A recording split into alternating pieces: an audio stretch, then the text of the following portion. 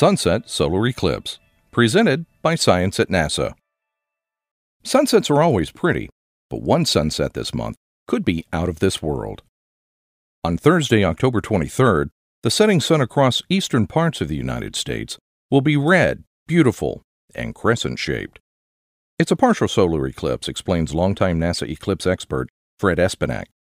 The new moon is going to take a bite out of the sun. A total eclipse is when the moon passes directly in front of the sun, completely hiding the solar disk and allowing the sun's ghostly corona to spring into view. A partial eclipse is when the moon passes in front of the sun off-center, with a fraction of the bright disk remaining uncovered.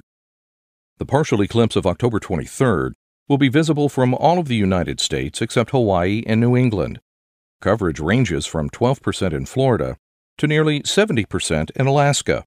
Weather permitting, almost everyone in North America will be able to see the crescent. The eclipse will be especially beautiful in eastern parts of the U.S., where the moon and the sun line up at the end of the day, transforming the usual sunset into something weird and wonderful. Observers in the Central Time Zone have the best view because the eclipse is in its maximum phase at sunset, says Espenak. They will see a fiery crescent sinking below the horizon, dimmed to human visibility by low-hanging clouds and mist. Warning: don't stare. Even at maximum eclipse, a sliver of sun peeking out from behind the moon can still cause pain and eye damage. Direct viewing should only be attempted with the aid of a safe solar filter.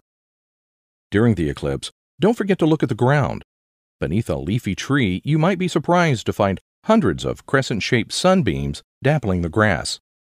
Overlapping leaves create a myriad of natural little pinhole cameras, each one casting an image of the crescent sun onto the ground beneath the canopy. When the eclipsed sun approaches the horizon, look for the same images cast on walls or fences behind trees. Here's another trick. Crisscross your fingers waffle style and let the sun shine through the matrix of holes. You can cast crescent suns on sidewalks, driveways, friends, you name it. Unlike a total eclipse, which lasts no more than a few minutes while the sun and moon are perfectly aligned, the partial eclipse will go on for more than an hour, plenty of time for this kind of shadow play. A partial eclipse may not be total, but it is totally fun. See for yourself on October 23rd. The action begins at approximately 6 p.m. on the East Coast and 2 p.m. on the West Coast. Check NASA's Eclipse homepage for viewing times near your hometown. For more news about strange sunsets on Earth and beyond, visit science.nasa.gov.